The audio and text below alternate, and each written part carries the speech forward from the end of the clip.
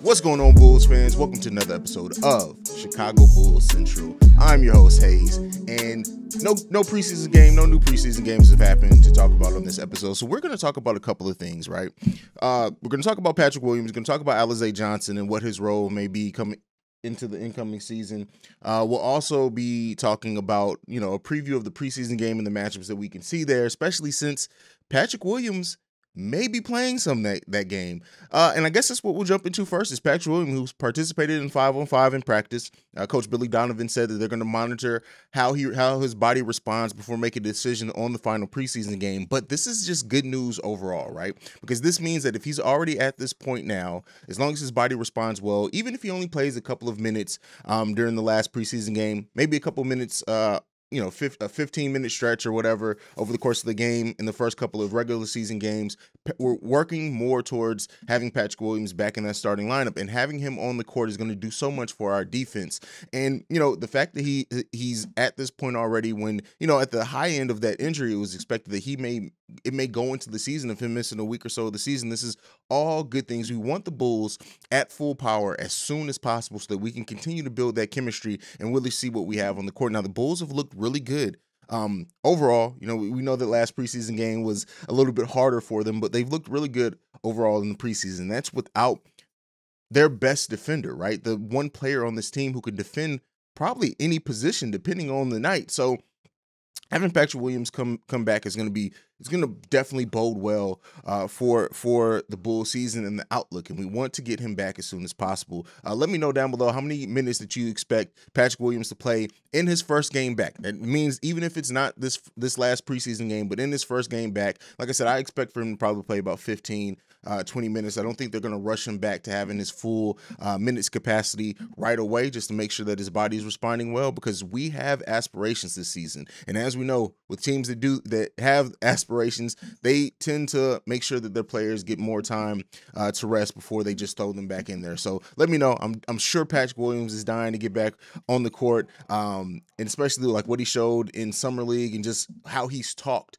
leading up to the season. We know it's going to be a big season for Patrick Williams, especially because he's our best defender. So there you go with that. Now, the next thing that I wanted to talk about is Haize Johnson. And this was a player that when the Bulls signed, and I dropped the episode when they announced his signing, that I didn't know really what to expect, right? I didn't watch a lot of him playing outside of the Bulls, but his energy, specifically on the boards, and just the fact that every playoff team, right, needs that player that's just going to do work, right? Just going to come in, that maybe on certain nights can lift you up with some scoring, but overall, that energy is what keeps them in the game. That energy is what makes them such a great complement to what goes on in this team. And Haize Johnson, I know he's been playing some backup center. Imagine when he moves to the 4. And then I even think he could play some 3 if needed. Haize Johnson is in a great position to where, him playing with his energy, him playing smart with the ball, if he does add scoring to that, he's going to always find a way to get on the court. And I love having a player like this. And I know, we talk a lot about Alex Caruso, and Alex Caruso is a Chicago player, right? He's the type of player we love here in Chicago, but Haize Johnson is that as well. Haize is just and I don't want to overhype it, right, and act like he's like a borderline starter or anything like that. He may end up developing into that, but just right now and what he is right now, the energy and the fact that he's so frustrating for teams on the boards and everything like that, he's going to get us extra possessions. He's going to get us baskets in transition. He's even shown some decent passing. Haize Johnson has really shown me a lot. He's probably one of the players I've walked away impressed with the most from this preseason, because, we expected Levine, Lonzo, and everything. We expected them to be great. Haize Johnson was a complete unknown, at least for me. Like I said, if you guys watch more Nets basketball, seen him more, hats off to you, but I really didn't. So, I'm happy to have him on this team. And I really think, especially as we go closer to, we're expected to be a playoff team, and as we go deeper into the playoffs, if that ends up being what we have, Haize is going to be one of those players that's going to be key every night for his energy alone. But, let me know what you guys think about Haize Johnson. If maybe you feel like I'm overhyping him, but I really think the kid he's going to be good for this team. Now, one of the last things that I want to talk about before we go for today is the Bulls' upcoming last preseason game against the Memphis Grizzlies. And why I'm so excited about this game. First off, it has the potential to be the best out the bunch, right? The most competition for the Bulls and the way that everything matches up. And the reason why I say potentially is because it is the last preseason game, right? Before we head into the start of the season. So I don't know if starters are going to have less minutes or more like their regular season minutes coming into this game. So it really depends on what Billy Donovan wants to do. If he doesn't want to risk injury, we may see more of our rotational players, which I will still be excited for that, to see what we have on this bench, more so than our starters playing 30 minutes again. But let's just say, all in all, they are going to play the starters considerable minutes.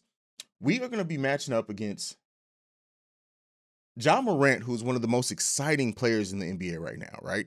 A young point guard. To see him match up against Lonzo Ball and what that's going to be like is going to be exciting for me. Like, to see Lonzo against elite level point guard competition and what he's able to do defensively. I'm excited for that, as well as Jared Jackson Jr. And, you know, he's an exciting young player as well. But the Grizzlies are also projected to be a really good team this season. And, you know, and when we talk about, we played against like the Pelicans B team, we played against the Cleveland Cavaliers, who aren't really projected to be that good this season.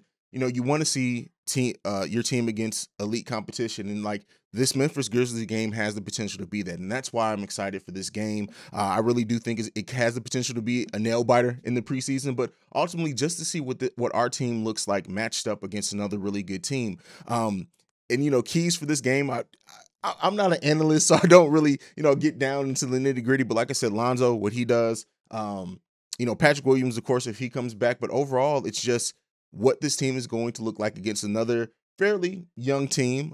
In you know, their two main players, and just has the potential to be an exciting game. Let me know what you guys, what your expectations are and how your excitement level for this last preseason game against the Memphis Grizzlies. What do you think? Or you think the Bulls are going to be able to pull it out? Do you think Ja Morant's going to put on the show? Let me know. And then, like, I know Ja Morant is going to be guarded by Lonzo Ball, but like in the sense of that scoring, like that tit for tat scoring, Zach LaVine and Ja Morant in a battle of scoring down the stretch. Like, I know I'm adding some dramaticism to it that we don't even know if it's going to, for all we know, it could be a blowout on either team side. But I just really excited to see what the Bulls can do and will do against a team like the Memphis Grizzlies. But, you know, that's pretty much all I got for you guys this week. Is just, you know, odds and ends looking out. I'd like to check in with you guys in the middle of the week. You know, we don't get that Bulls game till Friday. I'll try to get an episode up right after the game that same night rather than wait until Saturday morning. So be on the lookout for that. And then over the course between now and the start of the regular season, I'll be going back to doing my player profiles and what I expect them to be able to give, especially now that we've actually seen them play, right? So I'll probably revamp. I may even redo a couple of the ones that I did now that we've been able to see those roles kind of a little bit more. But we are gearing up for one of the most exciting seasons as Bulls fans in a long time. And like I said, born and raised Chicago Bulls fan since the 80s. I was born in 86, so really since the 90s, as far as when I've been aware, I've been a Bulls fan, and there's been so many ups and downs. This is the most excited I've been for a very long time for the Chicago Bulls, and you know, I know that is echoed out throughout the fandom as well. But like I like to end every one of these shows on is go Bulls. I love you guys. Peace. This has been a presentation of the Break Media.